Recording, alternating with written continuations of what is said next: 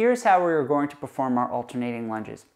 It basically means one leg is going to remain stationary and the opposite leg is going to go from a forward lunge to a reverse lunge. After the predetermined amount of time, you'll switch legs and switching to the same pattern on the opposite side. So if I start on my right leg, my left leg is going to be my anchor leg. I will step forward, step back,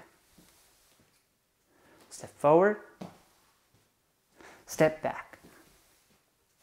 Now, if you have trouble with that and have trouble finding your balance, another option.